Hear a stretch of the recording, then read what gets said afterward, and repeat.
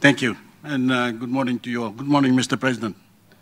Mr. President, seeing you here remind me of COP21 in Paris. There, the American and Pacific leadership rallied the world to produce the Paris Accords that we are now here in Glasgow to turn into action.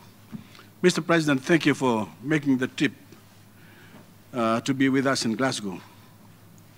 We all know that you are the son of a Pacific, and I need not remind you of the threat, excuse me, our region faces from a changing climate. Alongside the late, great Tony de Broom, and I understand great niece is here with us, you helped to deliver the Paris Accords that we are here to enact. That legacy of leadership is at stake here in Glasgow. And so is the very existence of Fiji's low-lying neighbors of Tuvalu, of Kiribati, and the Marshall Islands. We welcome the new commitments made last week, but with due respect, Mr. President, I can't feel any excitement for them because they are timid and inadequate. Several major players, of course, as you know, are missing in action, and others have shown up with insufficient commitments that have succeeded only in erecting speed bumps on the road that leads to the wrong side of 1.5 degrees of warming.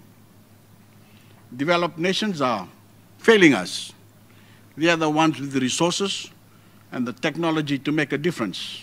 Yet, they have left the potential for clean energy and adaptation on the table by missing the 100 billion pledge 2 years running. Among others, the USA is woefully short of paying its fair share of climate finance.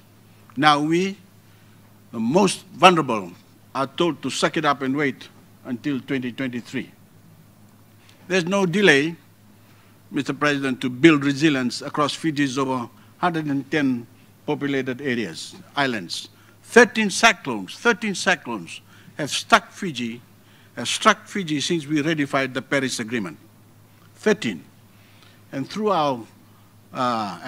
our carbon emissions are negligible, we are embracing the opportunity of net zero and the good green jobs and energy independence it can create.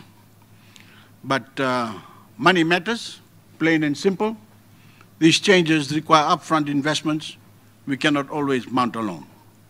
We are doing all we can. Fiji is creating an entire economic sector that is dedicated to building climate resilience. Through a groundbreaking Climate Change Act, we have legally empowered ourselves to become net zero, harness nature-based solutions, fortify our infrastructure, and hold the private sector accountable, while also unlocking its innovative potential. That is all good. But we are also breaking ground in tragic ways we never wanted. Pacific nations have collectively agreed to a declaration to preserve the sovereignty of our waters, even if land masses are lost entirely. Fiji has a trust fund for relocation that finances the movement of communities and infrastructure to higher ground.